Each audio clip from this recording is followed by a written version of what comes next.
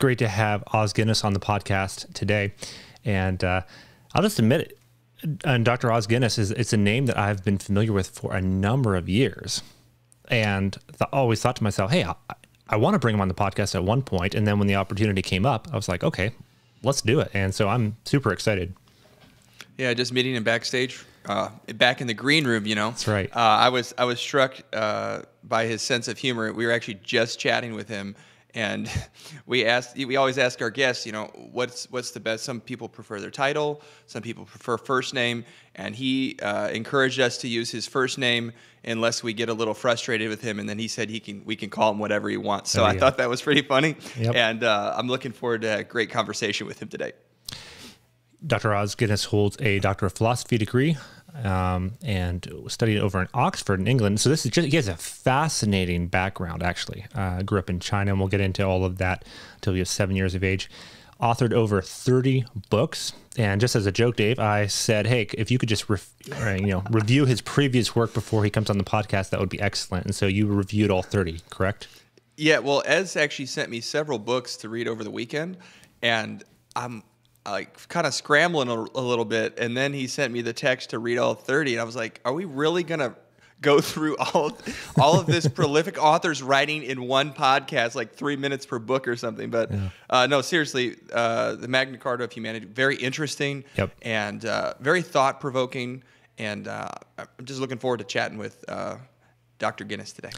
To many of you, he'll need no introduction, and so let's go ahead and bring him in. Dr. Os Guinness, thank you for joining us today. Well, thanks for having me. This is the age of tweets, so you should be able to cover all 30 in 10 minutes. Hot takes for 2 minutes on each one. Well, okay, let's jump right into it. You hold a Doctor of Philosophy degree, and I love that. And so I'm just curious, in your take, and some people would describe you as a social critic that I've seen on your bio, right? And we live in an age where science obviously is elevated, and that we have to understand things through science. But having a philosophy degree, how has that helped shape the way you understand and view the world? Actually, my DPhil is just the Oxford's perverse. Everything in Oxford's in Latin. So when an American university invented the PhD, Oxford turned its PhD into English and called it a Doctor of Philosophy. So I didn't actually study philosophy. I studied sociology, social sciences, but I read a good deal of philosophy. Philosophy is basically good thinking about thinking. That's all it is. Now, the trouble is today we have an idolatry of science, but science never answers the why questions. It only answers the how questions. It does so brilliantly. I'm not against science, but we've got to realize the limitations of science. Yeah. Your background, talk about this. Till age 7, I believe, right? You grew up in China. Is that accurate? No, until I was 10. 10. Now, I was born in China, and my grandfather went out there at the end of the 19th century and survived the Boxer Rebellion. And my parents were born there. I was born there. We first of all lived in north central China, where we were surrounded by the Japanese army, who'd killed 17 million in the invasion, and the communist army on the other side, and the nationalist army. And we were in a terrible famine in which 5 million died in 3 months, including my 2 brothers. And we moved from there, terrible circumstances, to Nanking, as it was then, Nanjing today. So I was there as a 7-year-old in the climax of the Chinese Revolution in 1949, but I was there a couple of years after that too. Yeah. How did that shape your mindset? I mean, do you still, when you recall back to those days, do you have a lot of memories from that time period? Certainly of the later time. I obviously didn't remember the time, during the famine. But in the revolution, yes. I begin the book by saying, I remember the day when my dad turned to me and said, son, we're in trouble. Chiang Kai-shek has abandoned the city, and we're at the mercy of the Red Army. And in they came. They festooned the streets with loudspeakers, and there were trials in the morning, executions in the afternoon. And my dad one day, sort of watching a crowd being moved out, he was standing on the city walls, could see that some of those who were marched out were his fellow Christians. And so you not only had a terrible reign of terror in what was the southern capital, you had the beginning of a dreadful persecution. Wow. So I would say it left me with realism, and certainly realism about life, but also realism about Marxism, but without any fear. I often say, you know, my dad and mom went through hell in those 10 years, in my first 10 years, not from me, but from the circumstances, war, death, destruction, famine, you name it. But never once did I see them doubting the Lord. And my dad would often say, you know, God is greater than all. He can be trusted in all situations. Have faith in God. Have no fear. Wow. Wow. Incredible. Dave, any thoughts? No, I mean, clearly when you read the Magna Carta of Humanity, it's quite obvious that you have some, like this experience has colored how you view a lot of the thoughts you share in the book. But my question was more of a personal one. Like, after the first 10 years, where did you go from there? Where did your family go? How did you get out? Well, my family's Irish, but Okay. in fact, I went back to England and I went to school and then university in England. After my time at London University as an undergraduate, I went to the L'Abri community in Switzerland, if you've ever heard of that, with Francis Schaeffer. And after that, I went back and did my doctorate at Oxford. But I tell the story at the beginning. When I was at Oxford, my tutor was at All Souls, the elite of the elites colleges, no students.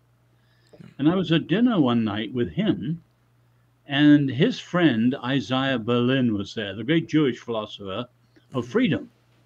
And it turned out, as we were talking, I'd been a 7-year-old in the Chinese Revolution, and he'd been a 7-year-old in the Russian Revolution. Yeah. So both of us experienced the two major revolutions of the last century as 7-year-olds.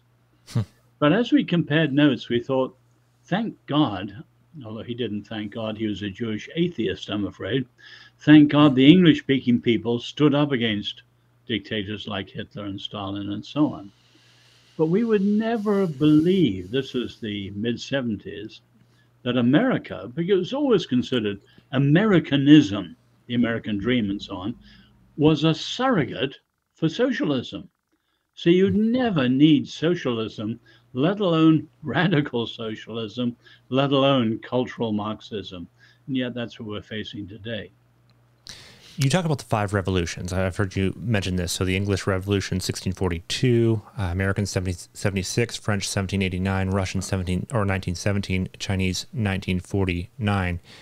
How are those revolutions different? Well, the first 2 English ones are often described as different because the English failed. It's called the lost cause. The American succeeded. It was the winning cause. But in fact, both of those are very close in the sense that they both came through the Reformation from the Hebrew Scriptures, and above all from Exodus and Deuteronomy. Whereas the French, the Russian, and the Chinese are expressly anti-Christian, anti-biblical, and anti-religious. As you know, great thinkers like Alexander Solzhenitsyn would say that the hostility, the animosity to God you see first in the French Revolution is at the heart of the radical left and more central even than their politics and economics. And of course, we're seeing that in America today. So you kind of have this set up in your book. You talk about Sinai versus Paris, 1776 versus 1789. And you talk a lot about ordered freedom. How do you respond to somebody? I'm thinking of somebody in our audience, and I've had these conversations, especially with younger students, who, as you pointed out in your book, which I thought, I mean, the fact that you pointed it out was great.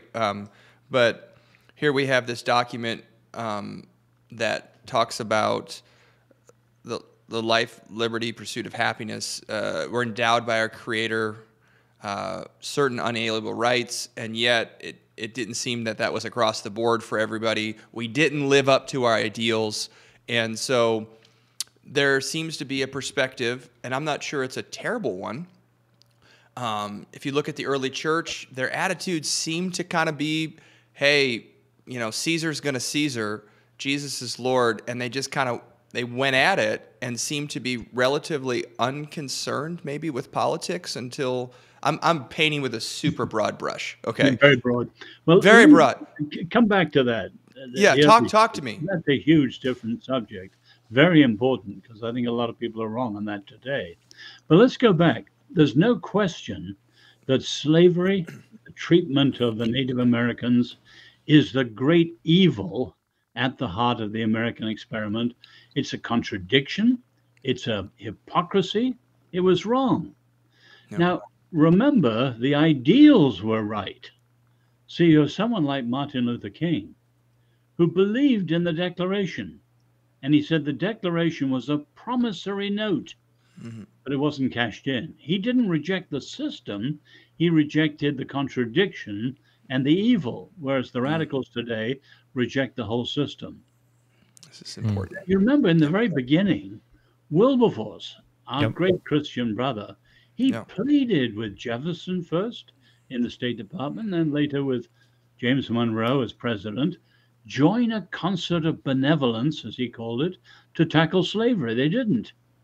Or you have Samuel Johnson, the great dictionary writer. He said, how come that those who are yelping about freedom, these are his words, are the drivers of Negroes? I'm quoting him. In other words, an ocean away, the horror of the contradiction was obvious. Yeah. And tragically, they didn't tackle it. Awesome. But remember, chapter 3 of the Bible has the first sin. God created human beings free, and the first major thing they did was misuse it. And tragically, you have that, but you don't throw out the Bible. You see the best and the worst, and you tackle the worst in the light of the best. When you look at the last 2 years, okay, so I know your book specifically references America.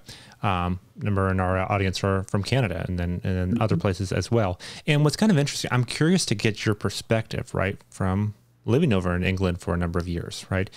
I would often say living in Canada that it kind of, as a very general statement, where Canada is today, kind of Britain already, has been there.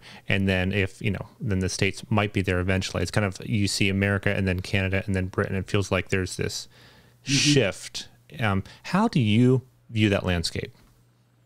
Well, I do follow the difference between Canada and the US, like Seymour Martin Lipset outlined it very much. They're very, very different, because obviously Canada was built by many of the loyalists to the crown who went north, and the others, the rebels, stayed down here. Now, remember, I'm European. I'm not American. Right. After 30 years here, I am not American.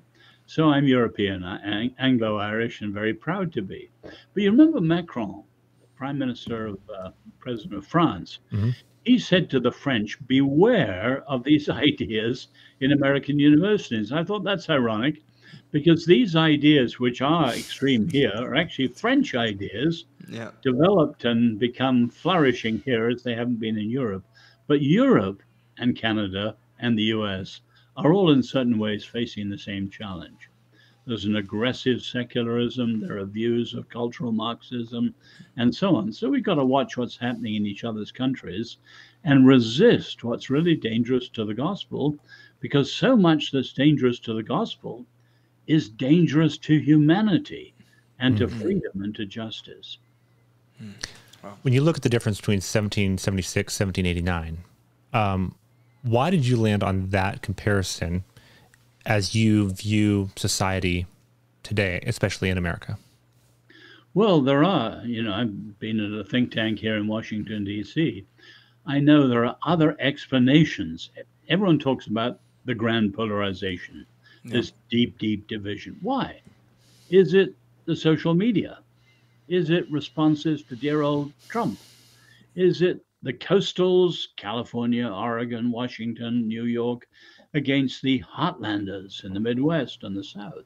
Is it the populists, Hillary Clinton's deplorables, over against the George Soros borderless world globalist types? Now, all those things and others have a part to play. But as I've analyzed it, you look at postmodernism, radical multiculturalism, identity politics, tribal politics, the sexual revolution itself, go on down the line. All those trends, those radical movements, owe nothing to the American Revolution and everything to ideas coming from cultural Marxism and postmodernism. In other words, they don't come from today's Paris, because the French Revolution only lasted 10 years. And then came Napoleon, dictator, and he said the revolution is completed. So we're not talking about Paris today, but the influence, the lava flows of the French Revolution. It's great stuff. Dave, any thoughts on that? Yeah, I'm still so fascinated about the previous comments. So you have this system that's essentially built on, I believe you said in the 20th century, these essentially built on secular governments, right? So you had China and Russia as well, completely secularized. Is that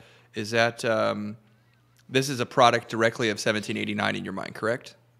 Well, let's go back to secularism itself, which is wider than the cultural Marxism we're talking about. There have always been atheists. As you know, there are atheists in the Bible. Psalm 14:1, the fool says in his heart there's no God. Atheism isn't new. Lucretius, etc., etc.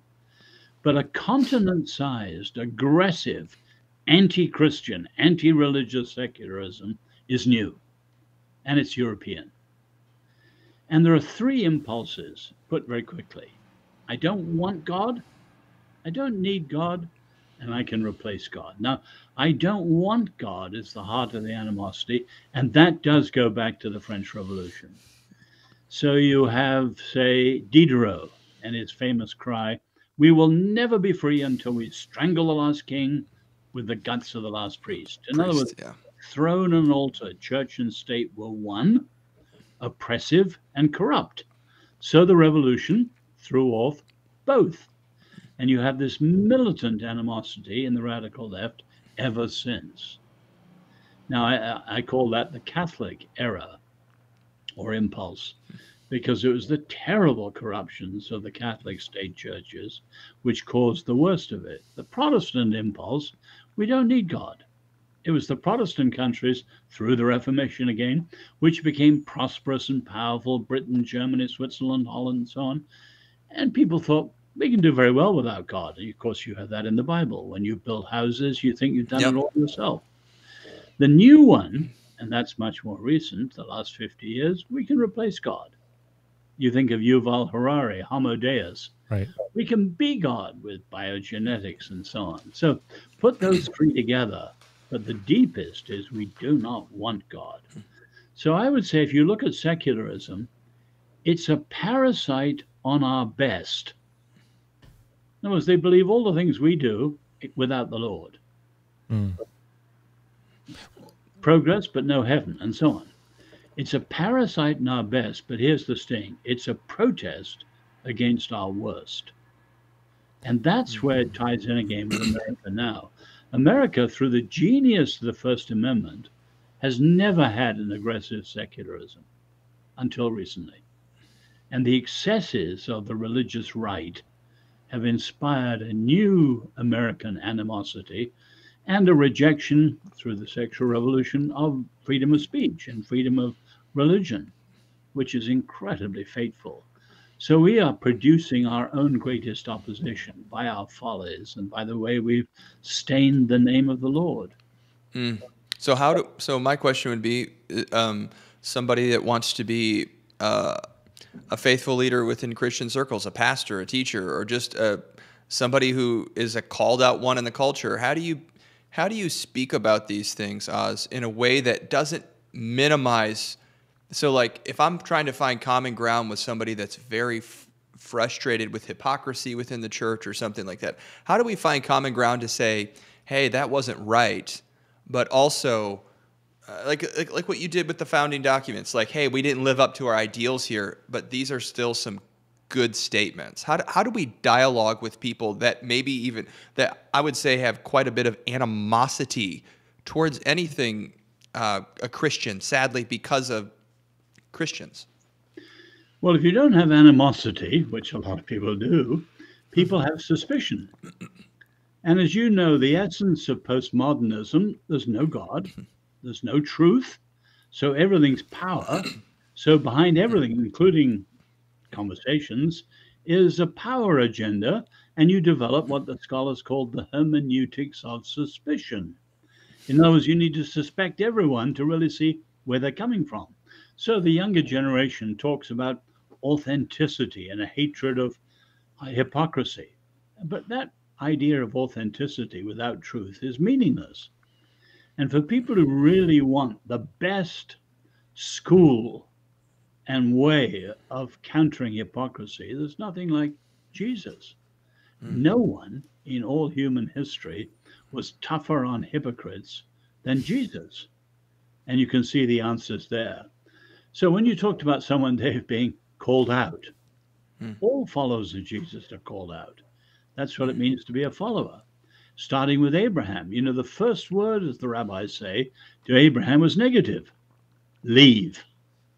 Yeah. The break with your country, culture, and kin, because God in Abraham, and then for us through Jesus, is beginning a new way, a new mission that's to be decisively different.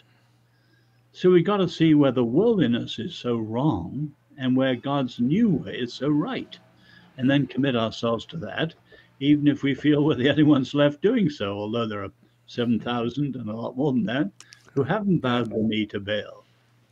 The tragedy is people who just see the problems, wring their hands, and then join the defectors. No, we should join the real thing.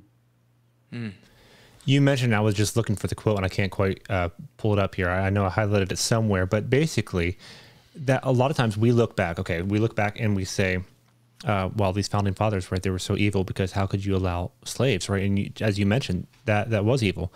But a lot of times I feel like we point backwards and we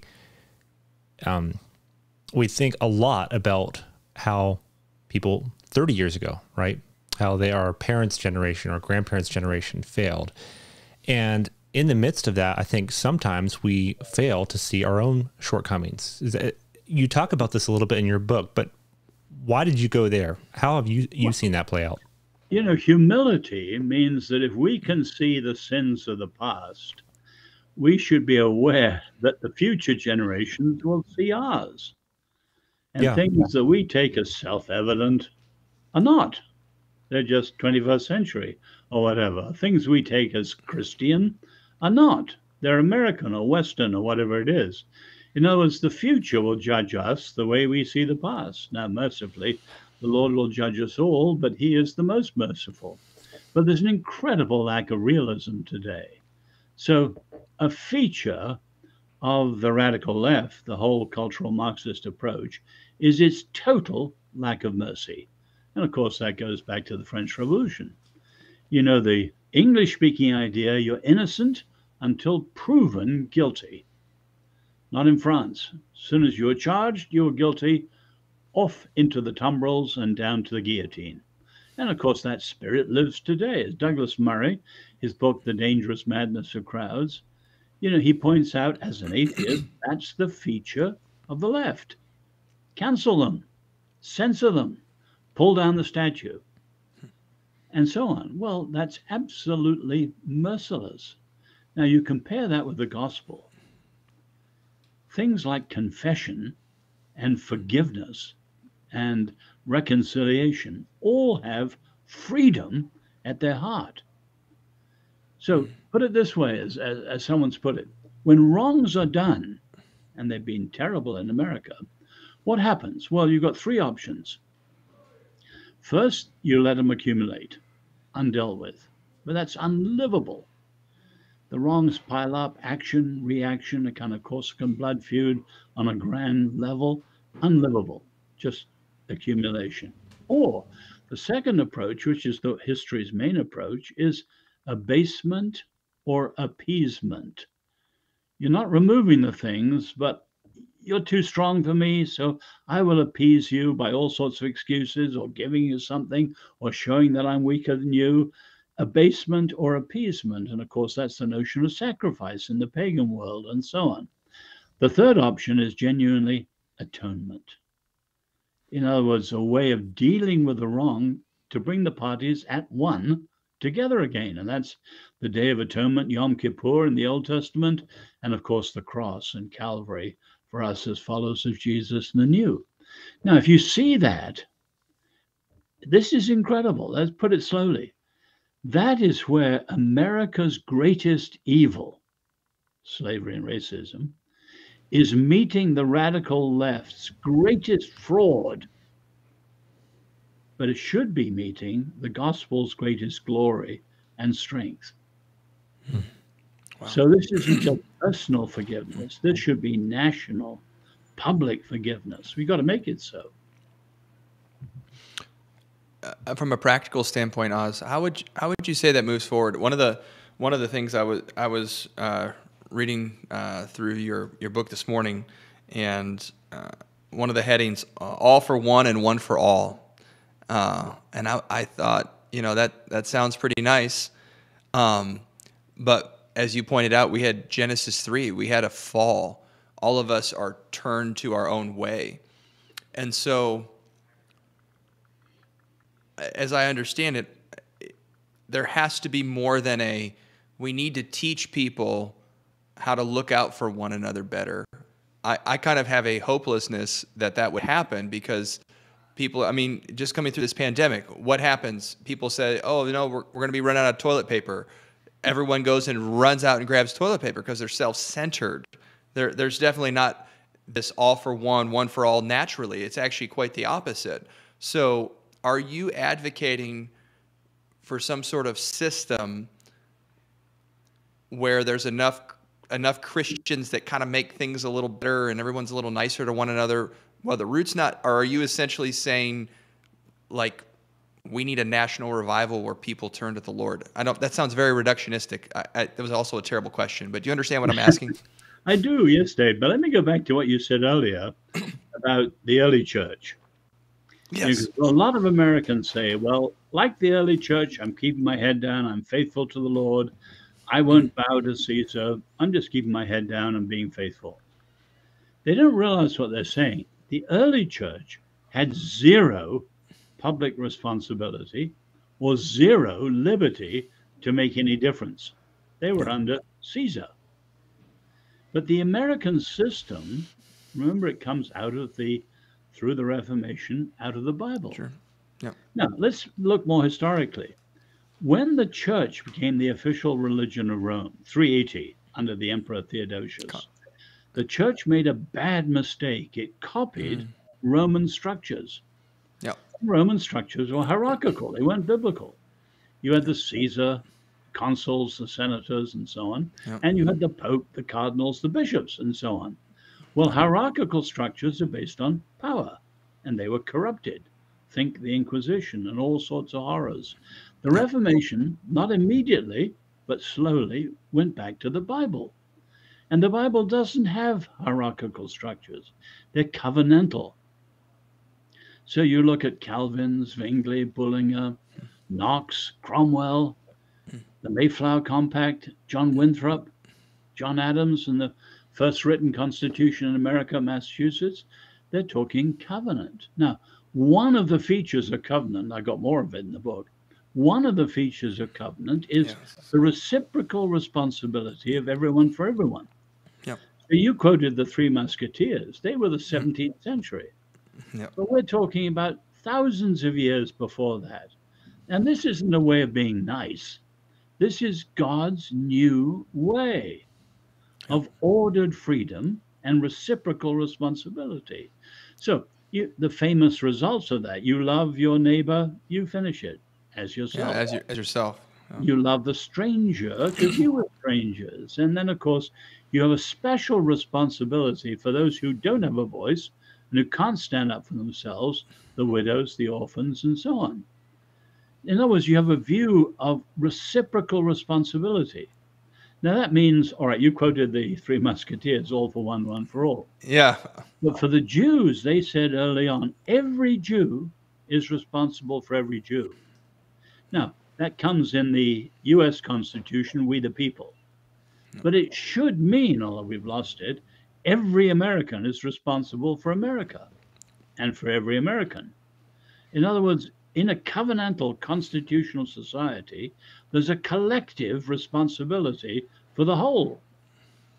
And so Christians who say, I'll be like the early church, keep my head down, they are faithless, both in terms of being salt and light in the freedom they have, but also in terms of the system they have, which is not living under a Roman Caesar, but living under a somewhat secularized version of what was a Jewish covenant. Yeah. So we have a lot of stake in that. But the first thing, we've got to get Christians to understand it. I'm amazed. I mean, I was at I won't mention places, but so few of the churches I go to understand that constitution comes from covenant. The consent of the governed comes from Exodus. The separation of powers comes from Exodus and Deuteronomy. And notice the system was once rooted in biblical ideas. It's not just that most of them in the early days were Christian. Now, it's certain we got to be very careful here, because immediately our Jewish friends think of Christian America. Yeah. And that reminds them of state churches in Europe where they were terribly persecuted. We're not talking about, this isn't Christian America because of the First Amendment.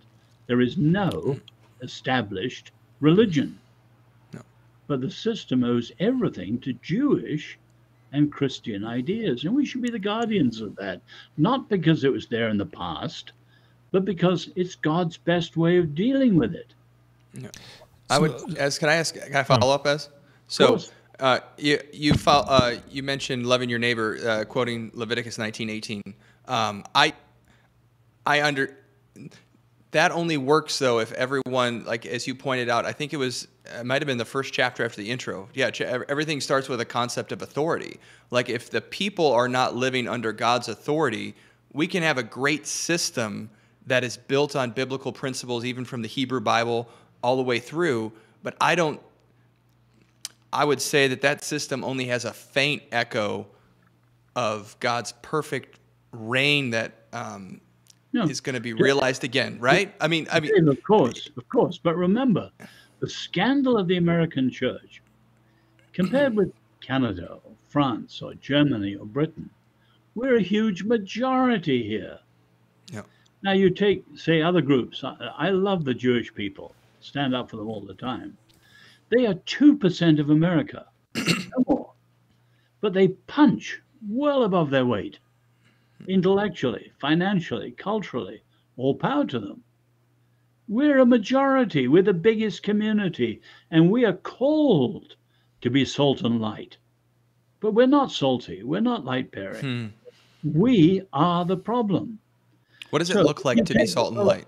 Well, you take that notion. What is justice in the Old Testament? It's where the people made in the image of God are treating other people made in the image of God properly, with honesty, with fairness, with respect, and so on. So, for example, words. The Old Testament has a notion of evil speech. Christians supported a president, many of whose policies I personally agreed with. I'm not a citizen, but I did. But his tweets, his insults, his bullying were evil speech. Yeah. And the rabbis call that tantamount to murder. Yep. And many Christians on the social media, their casualness about truth and their disrespect for people they disagree with is appalling. It's unbiblical. It's anti-biblical. And when we don't live Christianly, we dishonor the name of the Lord. Amen. So we can pray, hallowed be your name, but we're besmirching his name unless we're living the way he calls us to. Wonderful. So we are the problem. Just to tack onto what you said, Dave, I mean, Oz, I think a lot of people that might read your book, one of the questions that might come, if they're coming from my perspective, is, okay, well, why not go to Christ? Why go to Sinai, right? Why not go to Christ as the perfect example? And along with that, Why is the relationship? I guess a lot of times I feel like people will say, okay, well, America is almost an extension of Israel, and I feel like this goes back to an old covenant mindset, right? And so I'm curious to get your perspective on it. When obviously we have Jesus, and so how do you reconcile that challenge? We'll keep the two separately, Ezra, because they're big questions and very important questions. And you had a famous pastor of a mega church, who shall be unnamed, who called us a couple of years ago to unhitch our faith from the Old Testament. That's disastrous. Wow. Our Lord was Jewish. Our Lord as the Messiah was the fulfillment of the Old Testament. And the fact is, the Old Testament gives us so much of the foundations. Now, of course, it's fulfilled finally in Jesus.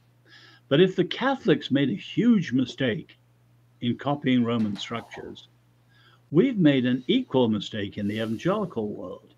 We've read Exodus. Most of us have not unhitched it, thank goodness.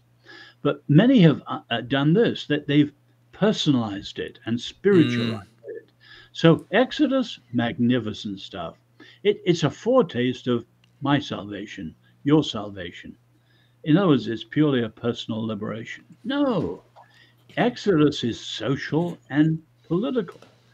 And when I talk about human beings made in the image of God, or the absolute importance of truth, or the importance of words, American life needs to be reformed in terms of how we speak. American speech is rotten, absolutely rotten, American public speech. And we got to reform it. And we reform it in the light of the truths of the Old Testament, which, of course, are fulfilled in the New. So freedom, you know, our Lord says a lot about freedom. You will know the truth, and the truth will set you free, and so on. And so Paul says, for freedom, Christ has set you free. But many Christians see freedom as purely a luxury issue that may be political or whatever. They don't tie it together in the deeply biblical way. We've got to bring the New Testament and the Old back together and see the Old as magnificent foundations. Oh, I love it without them. Well, and if we don't do that, I feel like we pick up the Old Testament and we say, well, what in the world was God doing? So one of the people that's influenced my writing and thinking on this, Christopher Wright, The Mission of God, and just the importance of that. And then a couple of weeks, we have John Walton coming on the podcast as well. I think he's a proponent of Emmanuel theology. You know, God goes to where his people are at, and God works with where his people are at. But I'm curious to get your take on this. I feel like a lot of modern day Christians, they will be so quick to say, okay, let's just get to Jesus, right? And obviously that's important, right? Let's get to Jesus. But without understanding how the parts of the Old Testament relate to Jesus, I feel like we really miss, in large respects, what he came to do. What are your thoughts? No, absolutely. I said earlier that Abraham's the beginning of God's new way. You know, so you see in the proto-history, the prehistory of humanity, Genesis 1 to 11, you see what Reinhold Niebuhr calls the bookends. Authoritarianism on one end, anarchy in the other. And the way of the Lord, a family first, and then a nation, and then finally our Lord bringing it to the world, you see what I call the ordered freedom of Sinai. And this is incredibly important. It's a covenantal freedom. So the big difference between, well, there are many differences. One is, though, that we talk about freedom, we have to say we're created to be free. We're called to be free, as Paul says. But we're only free when we're set free to be free. And that, of course, is what our Lord gives us in the most powerful way of all. But we must not just make it purely personal and purely spiritual. Yes, I love that. I love that idea, because if you look right after the verse you quoted in Galatians, only do not use your freedom. So I love your the line for me from the book that just keeps coming back. Oh, ordered freedom. And then seeking the highest good of another person does not necessarily mean me and Jesus doing our thing, or even in culturally, because I mean, God saved, Acts 2, God saves 3,000 individuals. They were added to this day 3,000 souls. So it's not like people or individuals don't matter, but the very next verses start talking about what the community is doing. We save these individuals into a community. God has a people group, and I think the neglect of thinking about there is a tension, right, between the individual freedom and also seeking the highest good of another person, right? There's this communal thing going on and also this individual thing. Does that sound? I'm thinking out loud a little bit. Yeah. And one of the places where, let's say, our evangelicalism is dead right is its focus on the heart. Yeah. And, the Jews say that one of the biggest scandals Christians commit is saying that the Christian faith is about love and Judaism about the law. You have love right at the beginning. Hear, O Israel, you love Shema, the Lord God, yes. with all your hearts, and so on. And you can see that there's a great stress even there on the heart. So in the great passage where it says you have to choose, Moses says, blessing and curse, death and life, choose life. You have the little words halfway through that, but if your heart turns away. Yeah. No, it's not purely external, it's internal. Now, of course, that's always the problem. The hearts turn away. Now, we have kept that alive with the notion of inviting Jesus into your heart. Behold, I stand at the door and knock, and so on. But we've made it purely personal and lost the implications for the whole of life. But that's actually wonderful. God does, I'm quoting Roger Williams, God does not rape the conscience or invade the heart. He's made us free. That's an incredible thought. We have the only grounds for freedom, Jews and Christians. Atheists don't, the pagans didn't. They can't ground freedom. We can. One of the reasons I wanted to bring you on was I think there's a lot of Christians my age that are really fed up. Okay, let's go back simply 2016, right? You mentioned the tweets and all this stuff. And a lot of Christians my age became fed up with what they would term Christian nationalism, right? So religious right leaders coming out of the moral majority, kind of attaching themselves and saying, okay, we have morals, and then all of a sudden really pushing a leader that many would view as corrupt. That's just a reality. And a lot would say, okay, I want nothing to do with the system. Let's keep God and politics absolutely separate, right? And there's a part of me, I'll just be honest, that is very attracted to that. But for the last several years, I've had a chance to work with different leaders in government who have made positive impacts, and it's been very encouraging to watch. And so I'm curious to get your perspective from years and decades of different living in different cultures. Yeah. I feel like sometimes people outside the U.S., Canadians, right, and others, there can be an eagerness to criticize the American church. But as you mentioned earlier, one of the differences with the American church is you do live in a majority, and that's a totally different way of thinking than when you're in a land where Christianity is very much a minority. And so talk about those two mindsets and how Christians in America, like of my generation, should think. Well, there's a huge amount of shallowness, worldliness, hypocrisy, you name it, in the church. But do we leave the church or do we pray for revival? There are lies and rumors and myths and all sorts of things. Do we abandon the truth or do we go the way of everything's a lie? No, I say we stick with the truth, even if there's a sense hardly anyone around us at all. And there's no question, the church in America needs revival, or it will soon, rather quickly, in decades, become like the church in Canada. But the church in Canada was once much stronger, and the church in Britain was much stronger. And it's to their shame that they have become so weak by worldliness and unfaithfulness and lack of leadership and so on. Now, the challenge to the American church is still numerically powerful. But can we see the Lord reviving and reforming and awakening so that it doesn't go the way of the other? Because we're at a, let's be honest, we're at a civilizational moment. We're towards the end of the West because it's a cut flower, unless there's a genuine awakening. I don't mean some cultural movement. I mean the real thing. The same is true in America and in Canada and Britain too. We're at a civilizational moment. But the issue for young Christians is the Christian faith true? If it's true, it would be true if that particular believer is the only person in the world left who believes it. And if it's false, it would be false if the entire world, except for that one person, believed it. In other words, the question is it true? And there's so much shallow thinking. Yes, I'm disgusted.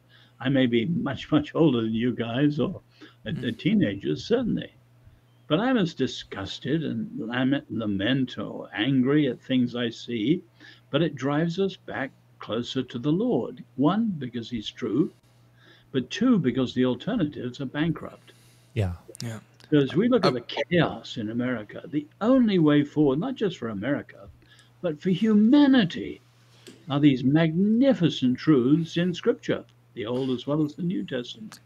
I saw a quote. I think it was John Gray in your book. Correct, if you remember correctly. But he kind of made a comment about something. Gnosticism is the faith of the people. When I saw that, I was just like, I was thinking about Jim Dennison actually as. But it's kind of like, hey, we're back to where we started. There's nothing new under the sun. Gnosticism, like, you know, a lot of the New Testament, some of the New Testament writing sort of combating some of that ideology, and just thinking about the ancient creeds of the church, the mushiness that seems to be a part of church culture is something that, as someone who actually works in a Christian college setting, like I really want to press these unchanging, basic, fundamental truths onto my students, because I feel like we're in an age that seems like everything is up for grabs and everything's cool until you say, no. I actually believe that a virgin-born God came in the flesh, and he died, and he made a single atonement for sins, and then he rose from the dead. Like, very specific Christian belief is either greeted with scorn or like animosity, as we said earlier. But I think that's where the real battle is. And I think for the church, yes, we need to be engaged in politics. Yes, we need to advocate. Like, I think it's good to take care of unwanted people in society, whether that's, you know, through advocacy for a pro-life movement, but I want a full-orbed one as well, right? So, but I think it starts and ends for me first and foremost with those things you could put on a note card almost. Is that? Absolutely. But you have in the Bible, you take, say, Joshua, choose today whom you're going to serve. As for me and my house, we'll serve the Lord. But he gives them that choice and drives them to see it. Or you take a much more dire time like Elijah on Mount Carmel, where he's virtually against everyone in the establishment, 850 prophets and the royal house, and the people are sitting on the fence. And he says, if Baal is God, choose Baal, follow Baal. Now that's daring. We got to do something in that today. All right, things are wrong. You choose. Is the Christian faith true? Is Jesus is Lord? In which case it means X, Y, and Z. If not, go out, secularism, whatever it is, and push people to see that choice. But of course, as our Lord said, you're going to leave me? To whom shall we go, Lord? Yeah. The alternatives to faith in Jesus today are literally bankrupt. And so we're talking about the secret way forward, the open way forward for humanity, which is terrific. We got to get Christians off the back foot, demoralized, discouraged, seeing they are the champions and guardians of the best for tomorrow. Yeah. Last question for you. I know we want to respect your time here. What do you want people to take away from your book after they read it? Well, a number of simple things. First, what's the deepest diagnosis? Very few people go to the roots of the problem. That's one thing, and I hope I've done that, trying to describe what the radical left is. Secondly, though, we can't just lament the darkness, the constructive alternative. I've tried to show, chapters on the Constitution or on transmission, how the Bible has so much practical teaching for how we go forward positively. So I would hope people are able to engage the crisis much more seriously, but with a way that is confident, on the front foot, realizing, as I said, that we are the champions and defenders of the best for humanity tomorrow.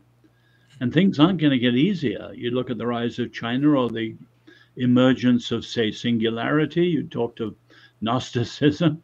We haven't seen anything like the Gnosticism we're about to produce with our super ultra intelligence and these frail old bodies as bad as ever. So body bad, mind good, and all sorts of things are coming. Yeah. I mean, we're on the verge of an extraordinary time, which only the younger generation will really see. But nothing like the good news of the gospel. Truly, it's the best news ever. And we got to capture that confidence. Amen. Love it. Dr. Os Guinness, thank you for joining us today. And I hope for those of you that have watched, listen to this, that if anything, this makes you think. Go out, certainly purchase his book, the Magna Carta for Humanity, or Magna Carta of Humanity, just a fantastic read.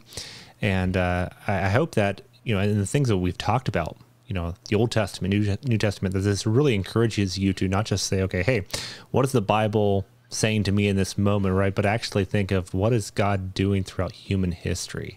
Yes. And thank you, Dr. Oz, for coming on and sharing with us today. My privilege. Thank you.